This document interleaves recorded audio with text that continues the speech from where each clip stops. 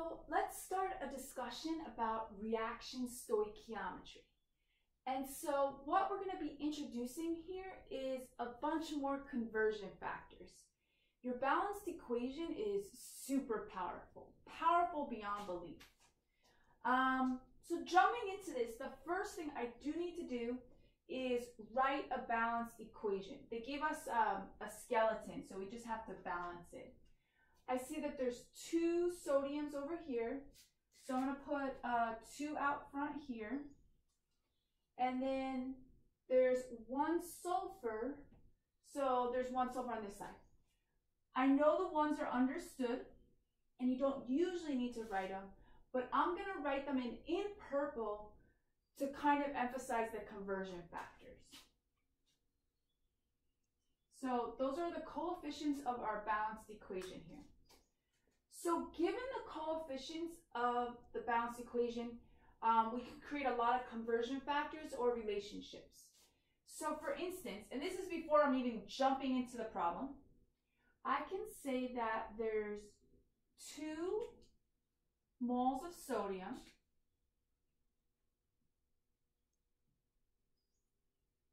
per every 1 mole of sulfur.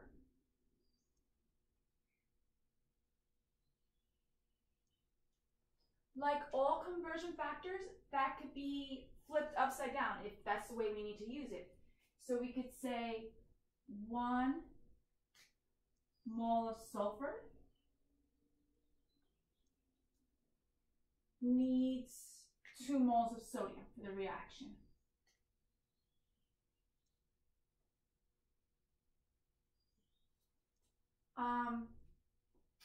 It doesn't have to just be between the reactants. We can create the conversion factor between one of the reactants and one of the products. So again, grabbing the coefficients of the balanced equation, and you're going to always use the word mole. So 2 moles of sodium will react to produce this one right here, mole of sodium sulfide. And that 2 can be flipped. So we could say 1 mole of sodium sulfide requires 2 moles of sodium. I'm going to be very detailed about this first one especially. So there's one more combination that's possible. We can create a conversion factor between the sulfur and the sodium sulfide. But when you get more products, more reactants, it's between every single one of them it's possible. So the last one I'm going to write, or the last pair, would be 1 mole of sulfur per 1 mole of sodium sulfide. And that can be flipped. So we could say 1 mole of sodium sulfide per every 1 mole of sulfur. All right, so I usually don't do this ahead of time. I usually create my mole-to-mole conversion factor on the fly. And we'll start seeing that as we get more into it. But I want everybody to start thinking about how you can pull out these conversion factors from our balanced equation. Let's read the problem. So it says, calculate the number of moles of sodium atoms. So a lot of extra wording in this problem. What do they want at the end of the day? They want the number of moles of sodium. The fact that it's sodium atoms, that's a little bit confusing. But what we want is the number of moles of sodium that will react with, here's our given information. So just like all of our other dimensional analysis problems, we always start with this given information. So we're going to start with 2.27 moles of sulfur. And then they're describing the equation to form sodium sulfide. Yeah, I know it's forming sodium sulfide. I can see that right here. So this is just extra information to kind of maybe confuse us, or maybe it's helpful, I don't know, but it's definitely extra information. So let's jump in. So I'm going to start with what they gave me. So 2.27 moles of sulfur. And yeah, it's moles of sulfur atoms, but that's just them being super descriptive. Let's cross out the atoms as well. It didn't say calculate the number of atoms. They were just talking about moles of sulfur atoms. So we have 2.27 moles of sulfur, the information they gave us. And then I set up my conversion factor thinking, what do I want to get rid of? Well, I want to get rid of moles of sulfur. So I'm going to put that in the bottom. And I would like to go to moles of sodium. So I'm going to put that in the numerator. And we already wrote this one down. This was actually the first one we wrote down. But if I hadn't written it down ahead of time, I go to my balanced equation. And I'm like, oh, there's a 2 in front of my sodium. And there's a 1 in front of the sulfur, right? So that's all set up. We got to see how stuff is canceling. So moles of sulfur cancels with moles of sulfur. And I'm just left with moles of sodium. So in my calculator, I'm going to do 2.27 times 2. And I got 4.54 moles of sodium.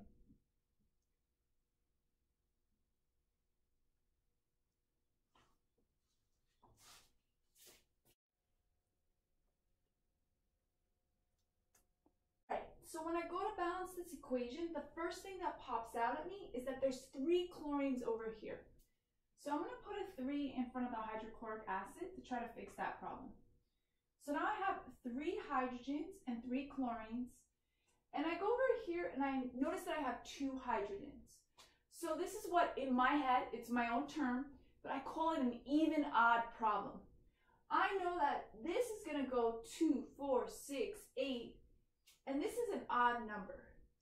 So I need to fix this side to turn it into an even number without screwing everything else up either. So I'm thinking, what if I double this and make it 6? That way it's a nice even number. 6 hydrogens over here.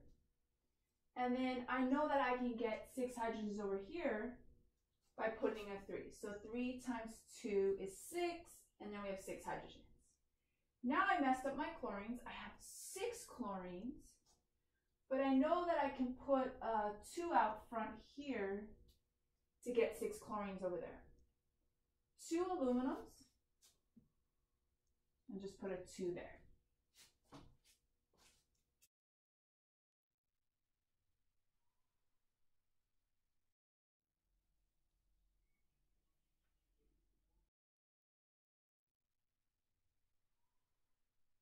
In this problem, they're asking us to solve for the number of moles of hydrogen gas. And they give us some extra information that it's reacting with aluminum metal. But I really want to hone in on the fact that we're solving for the hydrogen gas. I'm going to set my problem by starting with the given piece of information, the 7.18 moles of hydrochloric acid.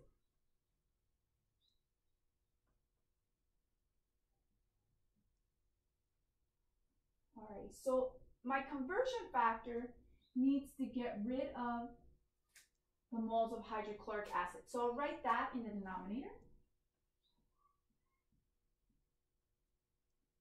And I need to turn that into moles of hydrogen gas. So that'll go in the numerator. Sometimes I check how stuff is canceling even before I complete the conversion factors, just to make sure I'm on the right track. So moles of hydrochloric acid would cancel with moles of hydrochloric acid, and that will leave us with moles of H2. That's perfect, because that's what they wanted us to solve for. So I'm going to grab the coefficients in front of those species. So for instance, the hydrogen gas has a 3 out front, and then our hydrochloric acid has a 6 out front, so I'll put that there. Now in my calculator, I'm going to do 7.18 times 3 divided by 6. And that got me 3.59 moles of hydrogen gas.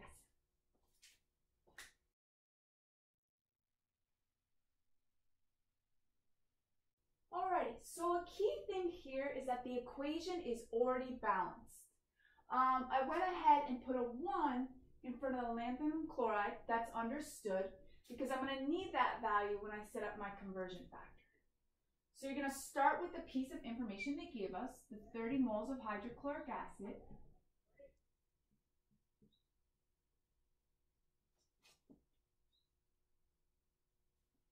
And we want to get rid of moles of hydrochloric acid, so I'm going to write that in the denominator. And we're trying to go to this species here, so I'll write moles of lanthanum chloride in the numerator. Now I need to complete this with those coefficients. So there's a 3 in front of the hydrochloric acid, that'll go here, and a 1 in front of the lanthanum chloride. Moles of hydrochloric acid cancel with moles of hydrochloric acid. And so at the end of the day, I'll do 30 divided by 3, and that gives me 10 moles of the lanthanum chloride.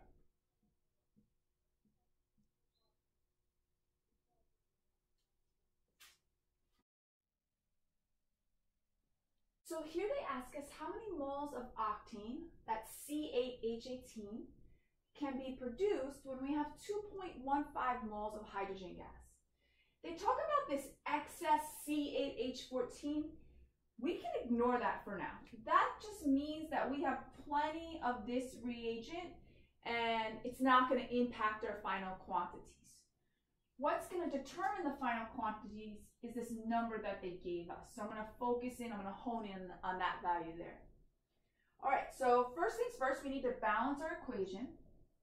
It looks like the carbons are good to go. We have 8 carbons on both sides. Here I have 14 hydrogens, and here I have 18 hydrogens. So I need 4 more hydrogens on this side.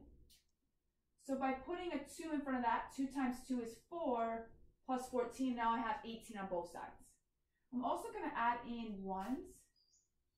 Even though they're understood, it's going to help me when I set up my conversion factors. So let's start with what they gave us. So 2.15 moles of H2. And then I want to get rid of the moles of H2.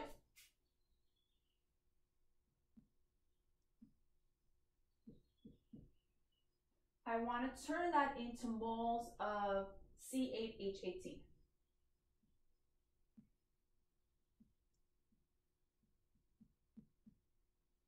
So I'm going to grab my conversion factors. I have a 1 in front of my C8H18 and a 2 in front of the hydrogen gas.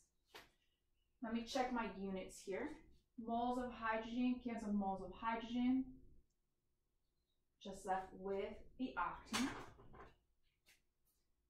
So in my calculator, I'm going to do 2.15 divided by 2. I don't usually stress about the ones if there's just one. So 2.15 divided by 2. And I get 1.075.